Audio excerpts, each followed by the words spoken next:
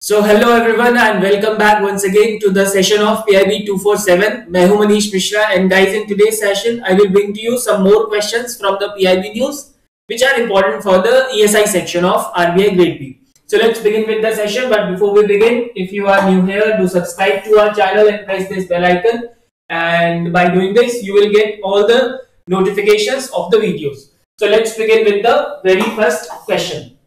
So you have to consider some statements regarding global health estimates 2019. So WHO has released this global health estimate 2019 and you have to identify the correct statements. Okay, so let's talk about these estimates, guys. So first of all, this report talks about longevity of life, comparing the longevity in the year 2019 with the longevity in the year 2000. 2000 और 2019 में जो life की longevity थी उसको compare किया गया है in this report.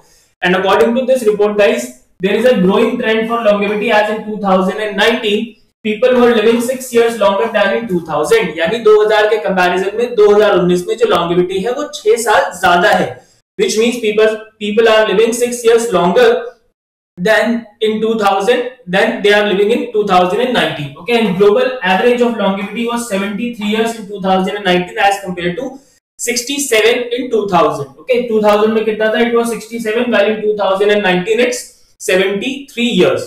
And this report also talks about, guys, non-communicable diseases. So according to this report, 7 out of the world's top 10 causes of death are due to the non-communicable diseases. पूरी दुनिया में top 10 deaths में से 7 deaths ऐसी हैं जो कि non communicable diseases से होती हैं, और 2000 में कितनी थी? It was 4 out of 10, but in 2019 it has been increased to 7 out of 10. Okay, and these are some other facts about the non-communicable diseases. Like heart diseases represent 16% of total deaths across the world. And talking about the diabetes, so deaths from diabetes increased by 70% globally. जो diabetes है वो बहुत serious issue होता जा रहा है globally, पूरे दुनिया में डायबिटीज के केसेस बढ़ते जा रहे हैं.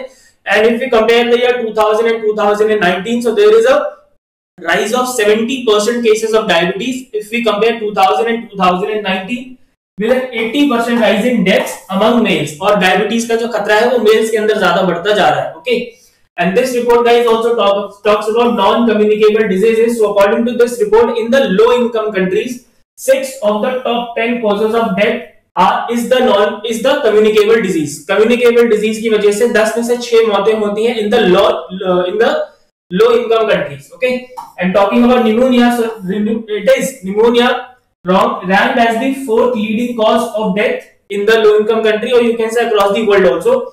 AIDS dropped from the 8th leading cause of death in 2000 to the 19th in 2000, which means the world is working good towards AIDS.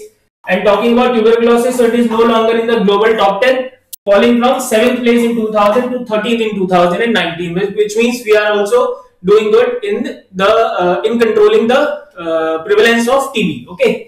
So that's it about this report, guys. इसमें आपको इतना ही पढ़ना है, इससे ज्यादा पढ़ने की जरूरत नहीं है. Now let's come back to the question. So you have to identify the correct statements. Global average of longevity has been increased from 67 in 2000 to 73 in 2019. Yes, this is absolutely correct. If we compare 2000 and 2019, so people are living 6 years longer than in 2000. Okay.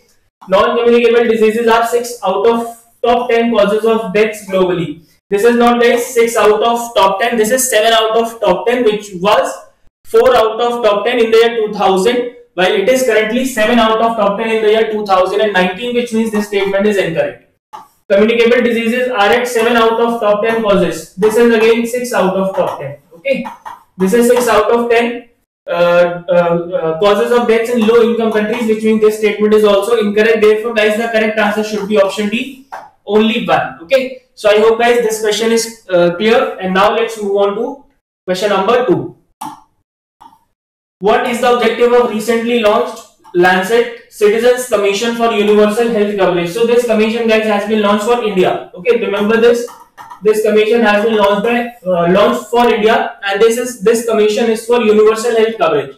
So I think in the question itself, the answer is given. The answer to this question should be to achieve the universal health coverage in India, because it is only talking about the universal health coverage. So that is why जो बाकी है वो जो बाकी options है ये universal health coverage के अंदर ही आ जाने चाहिए. So that is why the correct answer should be option B, to achieve the universal health coverage in India. Okay, and talking more about this commission, so the basic objective is to enable participatory public engagement to develop the citizens' blueprint for the implementation of universal health coverage. So basically, इसका objective है to achieve the universal health coverage in India, and it has been launched online. Remember this. And who are the participants?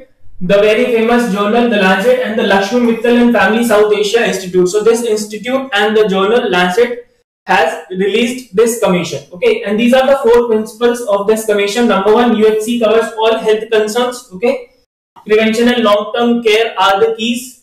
Then concern is financial protection for all health costs and aspiring for a health system that can be accessed by all who enjoy the same quality. Okay.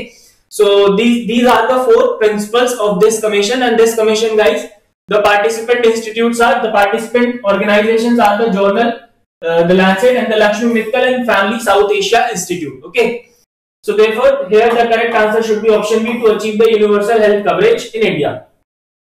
And now moving on to question number 3. With which e-commerce company Confederation of Indian Industry has signed an MOU to train MSMEs in building and scaling their business in India?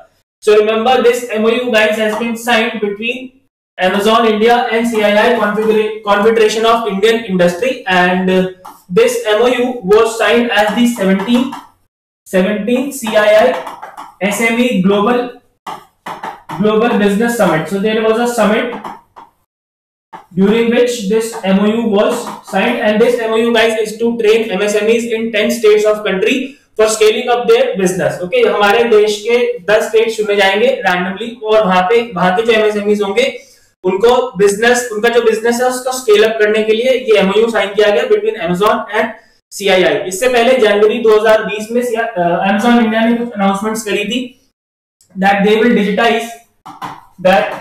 digitize 10 million MSMEs. 10 million MSMEs they will digitize, and also they will create 1 million jobs. They will create 1 million jobs by the year 2025. And also one huge announcement. Number 1 is this, number 2 is this, and number 3, third announcement was they will enable $10 billion for promoting exports. Okay, so these are the 3 announcements that were made by Amazon in the year 2020 in the month of January. And for this MOU has been signed between Amazon and CII. Okay. So therefore the correct answer should be option D, Amazon. And Amazon CEO, guys, we all know Jeff Bezos, Paytm, Vijay Shekhar Sharma, and Snapdeal, Kunal Bahal, and of course Flipkart, it's Kalyan Krishnamurthy. And Myntra, it's Amar Nagaram. Amar Nagaram is the CEO of Myntra. Okay, so these are the CEOs, and the correct answer is what? Option D, Amazon. And now let's move on to question number 4. According to WHO UNICEF report on WASH provisions, what stands for? Can you tell me the full form of WASH? कुछ दिन पहले हमने WASH से related एक question किया था. Write down in the comments the full form of WASH. How many people across the world are at the risk of diseases due to lack of WASH provisions? So guys, hygiene पे बहुत ज़्यादा ध्यान दिया जा रहा है after the COVID-19 जो pandemic की वजह से हाइजीन के ऊपर सभी देशों का काफी ज्यादा फोकस है. सो उसी के लिए this report has been launched by WHO and UNICEF. Okay, so let's talk about this report. And the report, the title is fundamentals first, universal water sanitation and hygiene services in health care facilities for safe quality care. Okay, and these are the key points. According to this report, 1.8 billion people are at the risk of COVID-19 pandemic or other diseases due to the lack of WASH provisions. Okay, and this report has covered 165 countries across the world. Total कितनी countries? 165 countries को cover up किया गया था in this report. And according to this report also, globally there are 1 in 4 healthcare services which has no water services. 4 में से एक global healthcare services ऐसी हैं हमारे पूरी दुनिया में जहाँ पे कोई भी water services नहीं है. Then 1 in 3 healthcare services does not have access to hand hygiene. 1 in 10 healthcare services has no sanitation service. कोई किसी भी तरीके की sanitation 10 में से एक healthcare facility में बिल्कुल नहीं है. And the situation is worst, of course, in all the 47 least developed countries. Okay, so this is about this report. And guys, the most important thing that you have to remember in this report is this point: around 1.8 billion people are under the lack of WASH provisions. Okay, So the question says, according to WHO and UNICEF report on wash provision, how many people? So the number of people who are under threat, who are under the risk of diseases due to lack of wash provisions is how many? 1.8 billion. Option A will be the correct answer. In WHO, we already headquartered in Geneva, and Dr. Tedros Adhanom is the chief. And who is the chief scientist at WHO? It's Dr. Soumya Swaminathan, who is of course an Indian. And talking about UNICEF, it is headquartered in New York. Henrietta Fore is the current chief. Okay. So guys, that's it for the session today. These are the 4 questions for today. I hope all the questions are clear. If you have any doubts, you can ask me in the comment section. Thank you so much for watching. We'll thank कल के session में. Goodbye, take care and God bless.